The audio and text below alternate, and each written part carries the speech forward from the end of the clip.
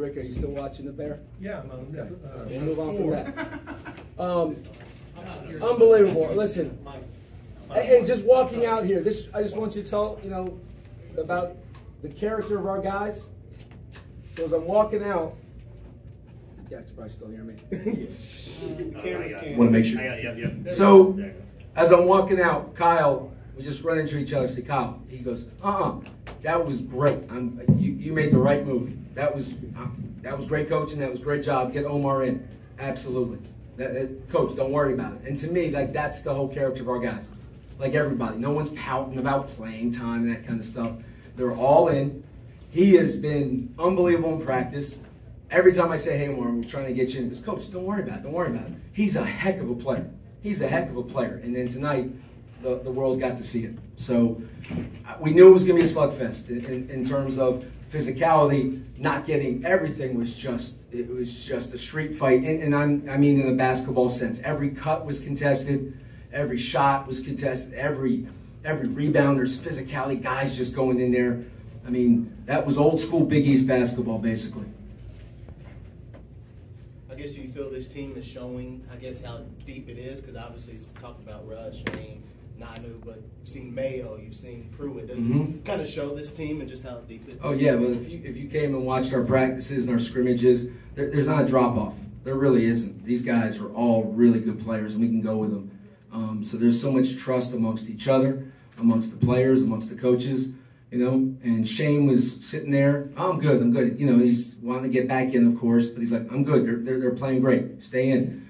So it makes it easy because, look, it's not like I've been coaching these guys for a year or something like that. So the personalities, we had to just have instant culture, was what we talked about. Have an instant culture right away and trust each other and not worry about yourself and put the ego aside. And every single player on this team has done that.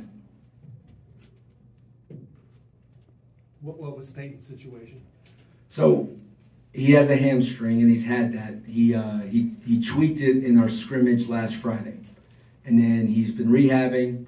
And after the last game, it was just tight and it was stiff. And he came to me today, and he's like, Coach, I don't think I can go. Do you think I need to play? I said, look, we're going to try and get through this without you. And we listed him as doubtful on the sheet today. And then late first quarter, his eyes were just like the moon and just staring at me. And it's just like, I'm good. And I said, sub. And that was it. So, and all these guys, like, they just, it's a people expect Russ to score 35 points a night. It's like an NBA. It's a long season. There's going to be games you're going to, they were doubling him on every ball screen. They're tripling guys. So, again, that's why you have other players who can step in and make great plays. Speaking about Peyton, he did finish plus 12, which is the highest on the team. So, like, just him, what do you say about his impact being had on the team, even when he still has an injury holding? Yeah, look, even when and I talked about it, if you take out Joe Burrow or if you take out Aaron Rodgers from a team or Pat Mahomes, the team's going to look a little different, and so he's like our quarterback. He messed up the out-of-bounds play, the side out-of-bounds play to win it, though. He should have thrown it to Russ. Russ had a good screen. You were open. It's okay. Other than that, it was great. So, I mean, him on the floor, even off the floor, when he wasn't in, he's drawing up plays, he's talking to these guys. He's a great teammate. He's a great leader. Omar, for you, good to get the mic a little close to you. Just, I guess, take us through the night, just kind of building up some momentum. And for you, was it just like that first shot fall? That was just confidence was kind of growing after that? I mean, I'm not a Louisville alum, and these guys have been so accepting all week. It's been great working out with them. I played them overseas and whatnot, but I look at myself as a utility guy on this team. Just plug me in when you need me, where you need me. I know I'm not the go-to guy. I know, I may not be the best defender, the big man, whatever, but I got a little bit of game too, and I can, I can show up when I need to show up. What was the interaction between you and Chris Jones? That's just a little ball player talk, they just get me going. I'm not a big trash talker. If you heard what I was saying, you would know that. But it's just a little back and forth. two players, yeah.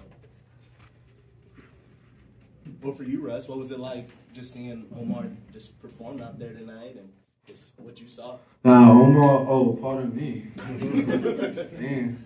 Omar's You can stand back a little bit. yeah, Omar a high-level pro, you know, like he make winning plays, and I told him in the locker room, that's why he's going to be around for a long time. And just his IQ and everything he brings to the team, you just can't find that anywhere. And I'm very thankful to be playing with a guy like him, because he makes it so much easier for everyone. He's always willing to step in, take any type of challenge, no matter what it is. And obviously, when you're willing to take challenges as a player, it just maximizes whatever it is that you're doing, and it raises everybody's energy and effort. So I'm very thankful. On the first free throw, there were three guys on the other team standing there talking to you. What were they saying? No, they wanted me to miss the first one, so I missed it. I wanted to end it on a field goal, because where I'm from in New York, like, I don't like ending games on a foul call. It's not really my thing. So I wanted to get them ended on a field goal. That's a little bit more respectable, a little more honorable, because I'm from the block. I'm from Brooklyn. And that's how we do it over there. He told me he was going to miss that one. I said, please just make this one.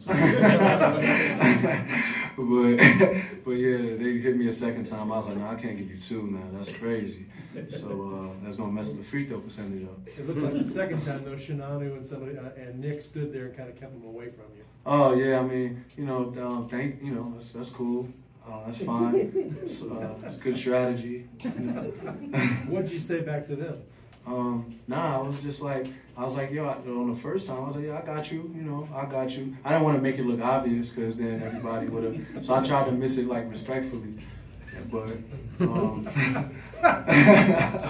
but then the next one, I really tried to lock in and make that one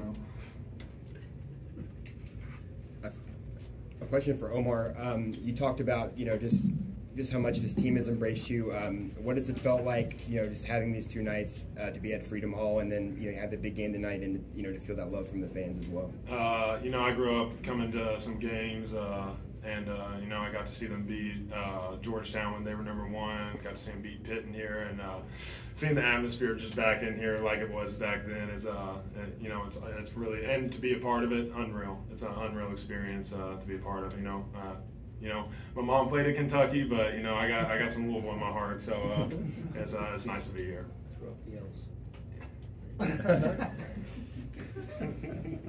And when did she play at Kentucky? Oh, I don't know. Back in the day, she played with Valerie Still, the all-time leading scorer at Kentucky. So there you go. That will help you find it. Okay. Russ, you guys have had two totally different games. One where you kind of cruised to it, and then this one was an absolute dogfight. Do you learn or get really out of these guys when you win a game like that, where you got to really fight for it? I mean, if you, like I was saying before, just to piggyback off it, this guy plays high level. Keurig has been one of the more dominant wings in the EuroLeague for the last almost decade. I don't know. Payton's been a high level pro. Nano's dominated Israel. I have a world record of 61 a game. Like, this is nothing new to us. And you get a game like this, it obviously brings people together. And it's cool to close a game out. But as far as being in the trenches, like, I've been in the trenches with Lieberman. I've been in the trenches with obviously Payton. I've been in the trenches with Shane, with Wayne. So the energy and the environment, the aura on the bench is completely calm, and it's organized. And then obviously Chris Dow's going to give you everything he has. He plays at a high level as well. I think his team in Italy finished in 3rd place. He had an excellent year. So just going into the trenches with these group of guys, I like our chances. And we survive in advance. I've done it before, and it's just one of those things. Like, you just survive in advance. Russ, that crowd out there tonight, you wanted more people there. It felt like it was more people there. Yeah, it felt like it, but I still seen empty seats. I don't know if Freedom Hall did that on purpose.